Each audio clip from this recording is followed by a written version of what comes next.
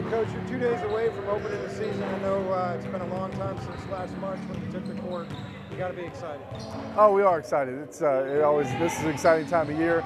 Everybody's ready for opening night, and I think it's going to be a great matchup.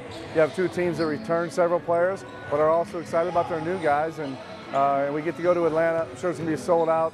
They have their new arena, and it should just be a great way to start the college basketball season. And just kind of talk about Georgia Tech a little bit and how you match up with them.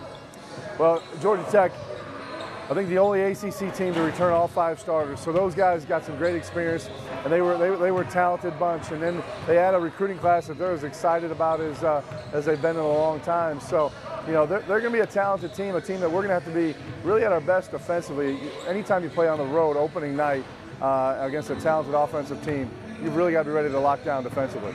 And let's just talk about your team. You know, you return quite a few seasoned veterans as well.